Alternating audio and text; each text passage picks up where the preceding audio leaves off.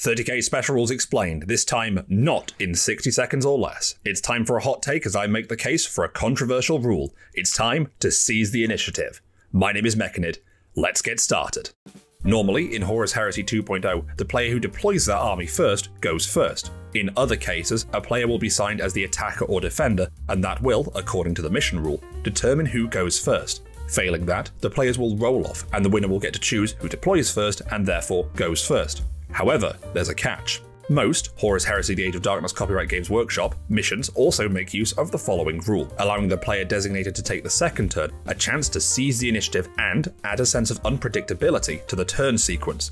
Unless a mission-specific rule states otherwise, or both players agree not to, the seize the initiative rule should be used. Seize the initiative. If the player who is due to go second wishes to seize the initiative, that player can roll a d6 before beginning the first game turn. On the roll of a 6, they successfully seize the initiative and they go first instead. This roll can be devastating.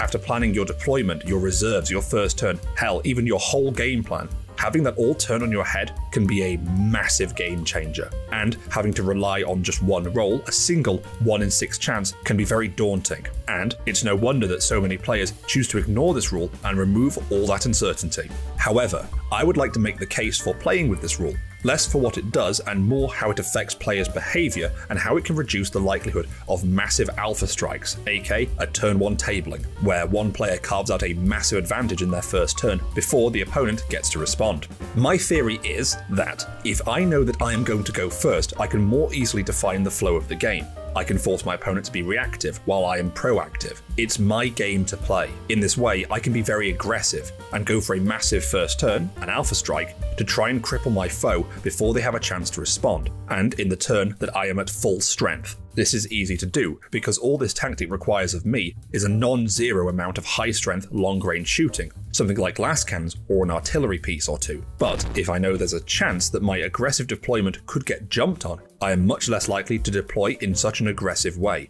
and I must deploy more conservatively if I'm to cover all my bases. In this way, Seize the Initiative forces players to build in contingencies to their plan. Yes, I'm going to go first, but there's a chance that I could end up going second, so I need to deploy my units in a way that covers both my bases so that my opponents can't alpha strike me, just like I wanted to do to them.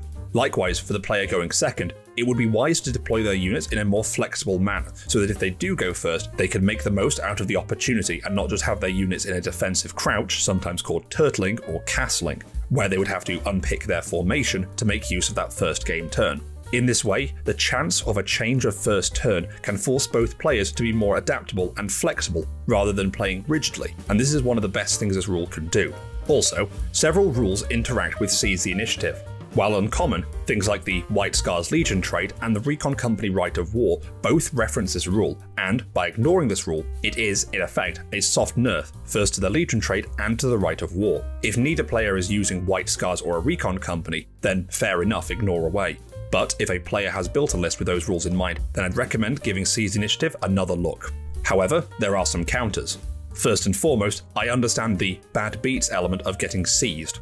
To have to rework your whole game plan just because your opponent got lucky is a grim feeling, and can completely spoil your enjoyment of the game, especially when you have to rework your plans on the fly, or while your opponent is moving their minis and you're just stood there like a lemon. I believe this to be the reason why Seize the Initiative comes with the Gentleman's Agreement, the caveat that it can be ignored if both players wish to. Also, since the Seize the Initiative roll is a 1 in 6, it's not the biggest chance in the world. If I feel like gambling, I can still deploy very aggressively on my first turn, and just gamble on the chance that my opponent won't roll a 6, and my aggressive deployment won't get punished, which is a likely outcome as it's only a 1 in 6 chance. I would also say that night fighting is another good solution to keep a lid on the most powerful ranged armies, so consider using that if you'd prefer to have something more predictable in your games. I would also note that such a swingy rule having a built-in bypass clause is great, and while not every rule needs this caveat, it's nice to see that the writers have some nuance about it, and to give more power to the players in turn.